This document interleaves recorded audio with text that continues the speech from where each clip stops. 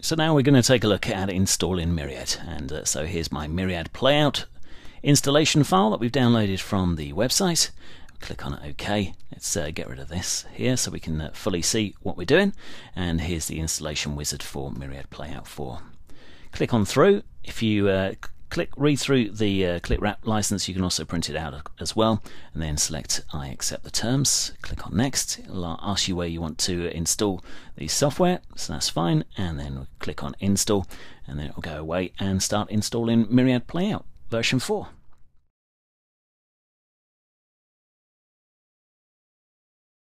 So the installation wizard is completed. Click on finish there, and that finishes the installation. So then if we go to Myriad Playout, we can see it's created an icon here.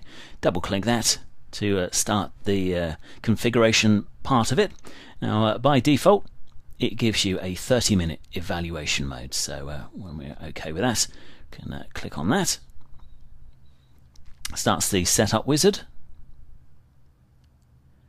and click on next here. Type in our station, so we are Hot FM, and you have the option here to say whether it's the only radio station that is broadcast using this computer. We're going to say yes, that's fine, and we're going to say we are Studio One machine. Click on next.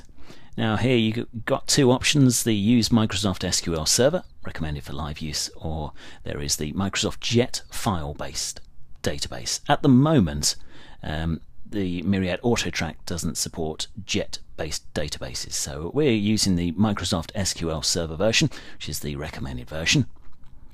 And here you go, it's asking for data location for our main data, so this would be our server address if we were installing this on one of our workstations, so // and then the IP address of the server /p²/myriad. And our audio wall location, we're quite happy with this one because we're just installing this locally.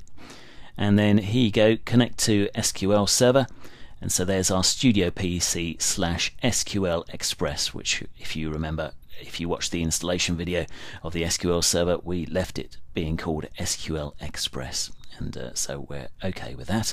We're going to click on OK. So that's the data, it's the audio wall, and we've also got the contacts and users directory locations. We can click on advanced here for more details, and so you can see here file base for the directory is there, and then we're also using the SQL Server, which is on our Studio PC /SQL Express. So if your studio machine was called server, then it would be server /SQL Express. So we're okay with that, and we're going to click on next.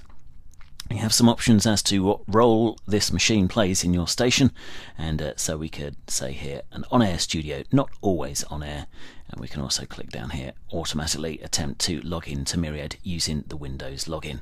So read through those options, choose the one that is most suitable for your installation, click it, and then click on OK.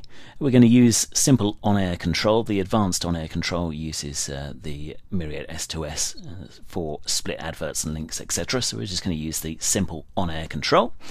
It tells us what sound devices it's going to select, so those have picked those, so you can choose those. And then next, we've got no hardware cards on this machine here, so we're going to click on next. It gives you an overview of what it's going to do, what it's going to install. And so we click on next when we're happy with that, and it's set to use all of that, so we're just going to change that. So click on yes, SQL Server's being reconfigured, and then we're going to click on OK. And we finish doing that, and then when we're happy we click on finish. And so software uses the p² directory. First time that you've used this login, would you like to create a user called p²? So we're going to say yes, thanks very much. We're going to call it p², and then p² will log in. And we're in the 30-minute evaluation mode at the moment. If you do have a p², then you can type it into the license. So let's do that now actually. Let's go to settings and license details.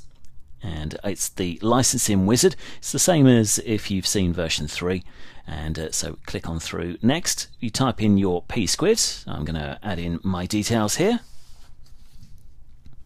p², you'll be assigned as a customer, so here's mine, and click on set, and then we type in the names. I'm going to block out some of this so you can't see it. But you'll have your details. The essential ones to fill out are your name and email address.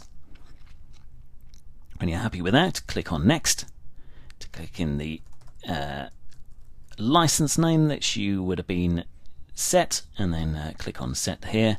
And then you have the option here, Features Codes. You can either paste something that you have in the clipboard or you can look it up online. So I'm going to click on the globe here to look up online.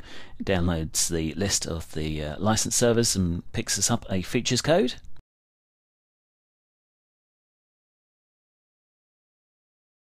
So once you got to your features code, and click on Next, and you're asked to automatically obtain a license code using the internet. And so go ahead and go and check with the licensing servers, and then you'll be all okay. When that comes through, it will authenticate back with the mothership, and then you're okay, and then you will be licensed.